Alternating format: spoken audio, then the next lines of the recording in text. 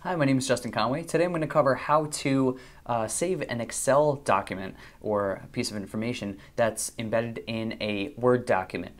And I'm actually going to cover two different things, whether you want the information that's been embedded or linked.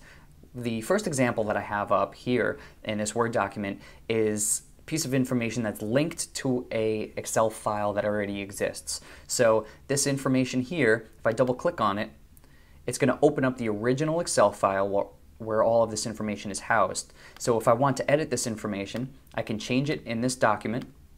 And I don't know, let's just call this something totally random and crazy like that. And then I can save it here. I can save a copy or export it, whatever I want to do. I can save directly from this document. That's for the linked option. Now, and as you can see, it's populated that information from the original document into the Word document. Now, if I wanted to take this information here is embedded. This is not linked. If I double click in it, it does not open an Excel sheet.